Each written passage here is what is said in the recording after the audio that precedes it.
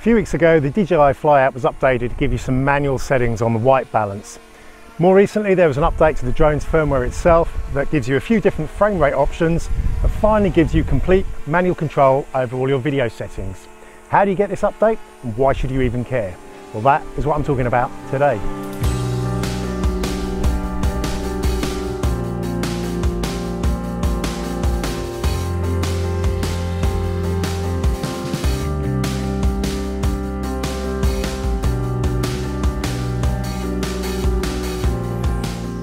Hello, I'm Ian and I probably play with far too many drones, but today I'm back with the incredible Mavic Mini.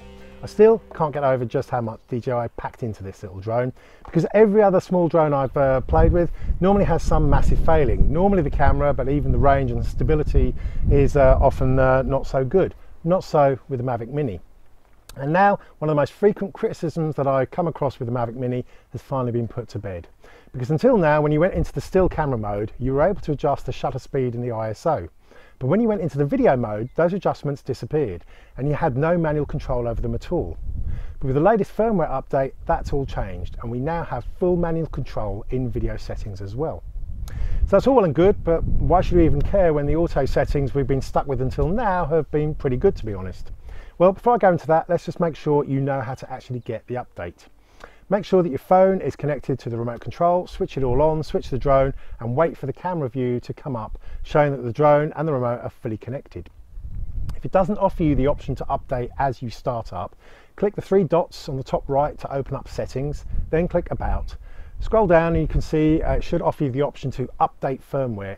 To do this, you're going to need internet access for your phone to download the update package before it then uploads it to the drone itself. So make sure you've got some good mobile phone signal or Wi-Fi. It can take a good 5 to 10 minutes and make sure your batteries are charged up as well. So that's how you get updated. Why even worry about it? Well, look, it is always a good idea to keep your firmware up to date. You often get new functionality, and in this case you've got a fair bit of new functionality. The main thing being the new manual options on video. So to understand why that's going to be of benefit to you and why I think it's such a good thing, let's have a very quick photography lesson.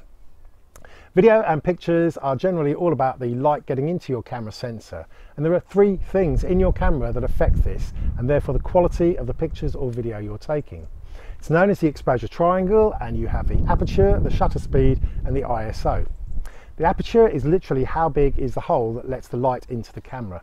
The shutter speed is how long that hole is open for, which dictates how much light is getting into the sensor for each frame or picture. And finally you have the ISO, which adjusts the sensitivity to that light as it's coming in. So all three elements are directly related, and until recently you couldn't adjust any of them with the DJI Fly app at all. The aperture is fixed at f2.8 and the ISO and shutter speed were both automatically set by the app itself. And whilst it was generally pretty good at adjusting them, in some situations it wouldn't go fully to plan. One of the most common issues we face when filming aerial photography is patchy sun with bright fluffy clouds, a day like today. Because the bright fluffy clouds make the top half of the picture extremely bright in comparison to the landscape in the lower half of the picture. This situation is made even worse when you're trying to do a big sweeping reveal by bringing the camera up from below. As soon as the sky comes into picture, the auto exposure kicks in, darkening the picture, and you lose the landscape as it goes very dark. Now, until now, you did have a little tool called exposure lock in the bottom right, which did help stop this from happening, but it was very much trial and error, and you had to play around until it looked good. But now you've actually got the ability to control precisely by adjusting the shutter speed to a set value. As you can see here, when you go down to the little auto manual symbol in the far bottom right, when you're in video mode, you tap it and it opens up the ISO and shutter speed dials. You can set the values, and once they're set, they won't change, meaning that when you carry out a similar scene, this time the landscape stays in perfect exposure level, even when the very bright sky creeps in. So, all well and good, but how do you actually know what adjustments and values to put in these new settings? As a rule of thumb, it's best to try and film things with an ISO of 100. Once you increase the sensitivity, especially beyond, say, 400, picture quality can degrade and you can get a bit of a noisy or grainy image. So this is straight away one of the biggest advantages of these new settings, because now you can set the ISO to be 100 and know that it is not going to change as it otherwise might have done when the auto settings were kicking in. So the only remaining adjustment you've got is the shutter speed. It's literally how long the shutter is staying open for each frame. The longer it is, the more light's getting in, but in addition, the more blurred the subject will be if you or the subject is moving fast. As a general rule, you want to try and keep the shutter speed to around 1/50th, 1/60th, 1/70th of a second. There is a filmmaker's rule of thumb that tells you to keep the shutter speed twice that of the frame rate that you're actually shooting in for the best cinematic look. I've done videos on that before, but in a nutshell, this produces the smoothest, most natural looking video. If you've got a very fast shutter speed, then things can look a little bit false, as if it's been filmed in a studio, or have a slight CGI look about it, which really isn't that good. Low shutter speed gives a tiny bit of natural blur in every frame, producing a nice smooth video. The frame rate that you shoot in is probably more to do with the type of TV system that exists in the area that you live in. North America has NTSC, that's 30 frames per second. Conversely, Europe and other parts of the world that uses the PAL system, that's only 25 frames per second. Wherever you are in the world, most cinematic films are shot in 24 frames per second. And 24 frames per second is actually one of the additional options you now get after this update. Either way, no matter what you're filming in, as I said, you want to aim for a shutter speed of around 1/50th to 1/60th of a second for the best result. So that is my last point here. We have our triangle of aperture, ISO and shutter speed. Aperture is fixed and can't be adjusted. And I've already said that to get the best result, leave the ISO at 100. So that only leaves you one kind of adjustment here, and I've said that you want to be trying to aim for about 1/50th or 1/60th of a second for there. On a bright sunny day like today, that could be a bit impossible when the shutter speed could easily go up to say 1/1000th of a second.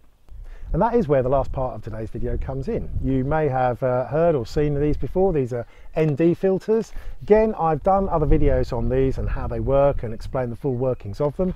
For now, you can see them as a dark glass filter that reduces the amount of light coming into the lens so that you can then adjust the shutter speed down to the value that you want and not have to have a very fast shutter speed because of the bright sun.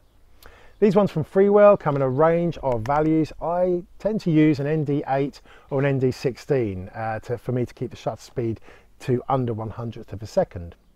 Filters can be a little bit fiddly to clip over the lens, but they don't get in the way of the startup procedure, and you can even leave it in place with the gimbal guard in place.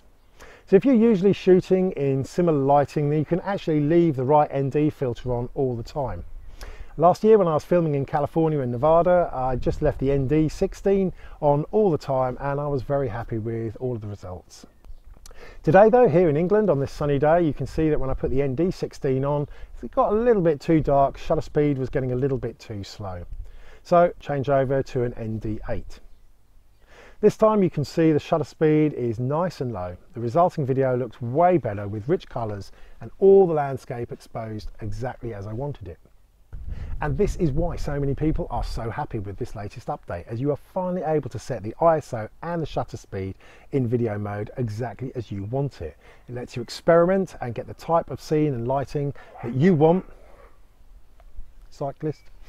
It lets you experiment and get the type of scene and lighting that you want without being at the mercy of those auto exposure settings.